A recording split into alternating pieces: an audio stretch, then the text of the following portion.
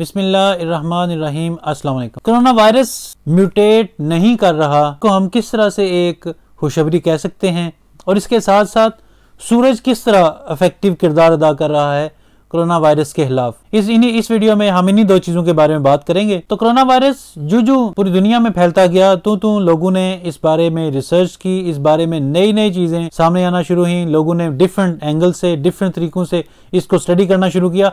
तो इस वक्त जो स्टडीज हमारे पास अवेलेबल हैं उसमें हम ये बात कैटेगोरिकली कह सकते हैं, जो चाइनीज रिसर्चर्स जो हैं उनने रिसेंटली, चाइनीज एक्सपर्ट्स ने जो मीडिया से इंटरेक्ट करते हुए बात की है, उन्होंने इस बात को निगेट किया है कि कोरोना वायरस म्यूटेट कर रहा है। कोरोना वायरस बिल्कुल म्यूटेट नहीं कर रहा है। तो इसका मतलब क्या है? इसका मतलब यह है कि as soon as corona virus की वैक्सीन अवेलेबल होगी, कोरोना वायरस खत्म होता जाएगा। और ये सीजनल फ्लू की तरह, जिस तरह के अमेरिका में या दूसरी जगहों पे फ्लू यानी कि आपको नज़ला, जुकाम या दूसरे रेस्पिरेटरी प्रॉब्लम्स होते हैं, उस वजह से पूरी दुनिया में बहुत सारे लोग अपनी जान से जाते हैं। तो चाइनीज एक्सपर्ट्स ने कैटेगोरिकली इस बात को नेगेट किया है कि कोरोना वायरस जो है वो इस सीजनल फ्लू की तरह हर सीजन में आ जाएगा। हाँ, इस बात का खतरा बिलाशुबा मौजूद है कि एक दूसरी वेव इस वायरस की अनफॉर्चुनेटली आ सकती है, जो कि उस पहली वेव से ज़्यादा खतरनाक होगी। मेरे पॉइंट ऑफ व्यू के मुताबिक वो दो तरह से हो सकती है। वो ज़्यादा खतरनाक भी हो सकती है, ज़्यादा खतरनाक नहीं भी हो सकती है। ज़्यादा खतरनाक इसलिए हो सकती है कि इस वक्त हर मुल्क में, चाइना में अगर हम पर्टिकुलरली बात करें तो चूँकि लॉकडाउन के बाद इकनॉमिक स्लो डाउन हो चुका था, अब दोबारा से एक्टिविटीज़ रिज्यूम हो रही हैं। इसी तरह दूसरे मुल्कों में भी लॉकडाउन तकरीबन मईशत को निचोड़ चुका है हर मुल्क का। तो अब उन्हें लॉकडाउन से निकलकर अपनी मईशत का पहिया घुमाना है, जिसके लिए वो ज़्यादा एक्सपोज होंगे। जब ज़्यादा एक्सपोज होंगे तो एक सेकंड वेव वायरस की आ सकती है। लेकिन रिसर्चर इस बारे में बड़े कॉन्फिडेंट हैं चाइना में कि एक दफ़ा अगर वैक्सीन आ गई मार्केट में तो ये वायरस बिल्कुल ख़त्म हो जाएगा। इसके साथ साथ हम जब दूसरी बात इस वीडियो में करना चाह रहे हैं वो है सूरज के बारे में। सूरज बेसिकली जो है वो डिफरेंट एनर्जीज का मंबा होता है। उससे हमें हरारत मिल रही होती है, रोशनी भी मिल रही होती है, और बहुत सारी ऐसी रेज भी हमें मिल रही होती हैं जो कि हमें दिखाई नहीं देती हैं, जैसा कि यूवी लाइट। अब यहाँ पर ये बात करना बड़ा ही, मैं पहली वीडियोज में भी कह चुका हूँ कि जो कोरोना वायरस है वो टेम्परेचर के साथ उसका सरफेस के ऊपर जो उसकी लाइफ है वो कम होना शुरू हो जाती है। चीज़ें जब बताई जाती हैं मीडिया में, जब एक्सप्रेस की जाती हैं, क्योंकि लोग एक्सपर्ट्स नहीं होते हैं, वो अधूरी बात करते हैं, लोग फिर अधूरी बात सुनते हैं, जिस वजह से एक मिसअंडरस्टैंडिंग पैदा होती है। और ये एक मिथ पैदा हो गई थी कि अगर हम गर्मी में बैठ जाएं या गर्म बात लेना शुरू कर दें, गर्म पानी ज़्यादा से एक्सेस, बहुत ज़्यादा गर्म पानी इस्तेमाल करना शुरू कर दें, तो क्या इससे कोरोना वायरस मर जाएगा? इससे कोरोना बॉडी आपको इन्फेक्ट करने में, आपकी बॉडी के अंदर कोरोना वायरस अगर मौजूद है तो उस पर गर्मी कोई असर नहीं करती है। उसको एक प्रॉपर ट्रीटमेंट से ही उसका इलाज मुमकिन है। हाँ, सर्विसेज के अंदर, बाहर की सर्विसेज के अंदर या कमरों को डिसइंफेक्ट हम कर सकते हैं।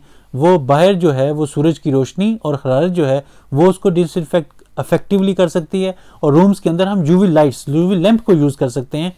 लेकिन ये आम पब्लिक के लिए रिकमेंड क्यों नहीं किए जाते? ये कैटेगोरिकली क्यों नहीं कहा जाता कि आप जो है वो इन यूवी लैंप्स को यूज़ करें?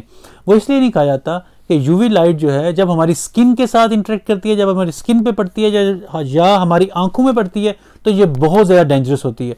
चूँकि एक आम बंदा इनके तमाम मुज़मिरात के बारे में, इनकी तमाम अफेक्टिवनेस के बारे में, कितने एरिया, कितनी ज़्यादा दूरी तक ये ज़्यादा हार्मफुल हो सकती हैं, वो आगाह नहीं होता, इसलिए आम पब्लिक को इस्तेमाल करने नहीं दी जाती। लेकिन मैं ऐसी बहुत सारी फ़ोटोज़ देख चुका हूँ जिसमें चाइना में जब कोरोना वायरस के ख़िलाफ़ फ़ाइट की जा रही थी, तो उस वक़्त चूँकि यहाँ पे मौसम शदीद सर्दी थी, तो जो हीटिंग सिस्टम इस्तेमाल किए गए थे पर यूवी लैंप लगाए गए थे।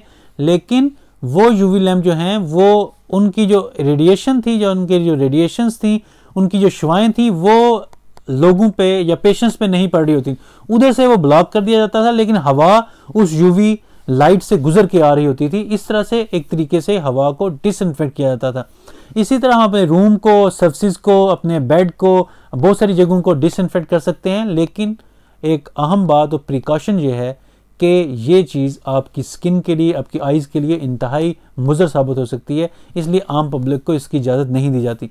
तो सूरज, चूँकि सूरज एक कुदरती मंबा है और खुदावंद करीम इंसानों पर बहुत ज़्यादा मेहरबान है, तो क्या हुआ कि जूं कोरोना वायरस फैलता चला गया, लॉकडाउन की वजह से हवा के अंदर पोल्यूशन कम होती गई। जब पोल्यूशन कम होती गई तो अब सूरज की शुआएं ज़्यादा से ज़्यादा ज़मीन पर पहुंचती हैं। तो इंशाल्लाह ये जब ज़्यादा से ज़्यादा पहुंचेंगी, यूवी लाइट ज़्यादा ज़मीन तक पहुंचेगी, तो ज़्यादा पुरअसर तरीके से, ज़्यादा असर के साथ ये सर्फेस को डिसइंफेक्ट करती जाएगी और फैलाव में एक जो है वो रुकावट पैदा होती जाएगी, या इसका फैलाव कम से कम होता चला जाएगा। लेकिन इसके लिए ज़रूरी है कि हम एक सोशल डिस्टेंस को अपनाए रखें। जब तक हम सोशल डिस्टेंस को अपनाए रखेंगे तो बाकी सर्फेस को इंशाल्लाह ये सूरज की शुआएं गर्मी से जो है वो वहाँ पे वायरस जो है डिसइंफेक्ट होता चला जाएगा। तो इंशाल्लाह हम बहुत जल्द इस वायरस पे काबू भी पा लेंगे।